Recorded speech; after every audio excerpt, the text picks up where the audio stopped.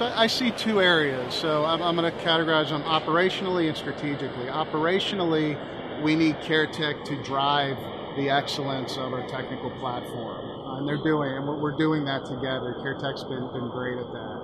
Networking, data center, field services, we're looking for them to stabilize a platform, which CareTech is doing, and then drive efficiencies.